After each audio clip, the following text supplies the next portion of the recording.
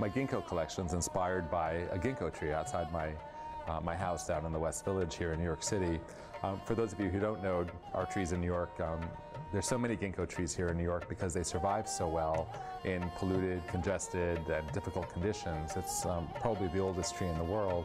And for me, that sense of resiliency, that sense of the fortitude of the tree that can survive in any type of atmosphere is just wonderfully symbolic.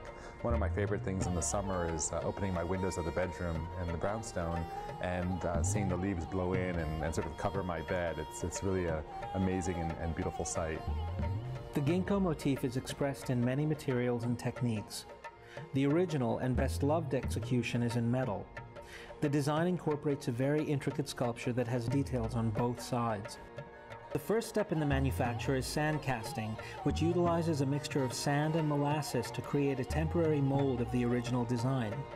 The next step is filing, a craft that requires a great deal of precision from skilled and dedicated artisans. The final step is polishing. At Michael Aram, the polishers come from a long line of artists in the same field. The finish is only achieved through a series of buffing processes that must be managed without applying too much or too little pressure.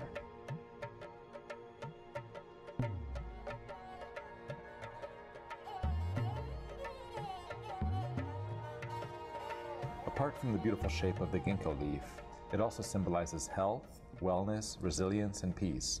It's very powerful.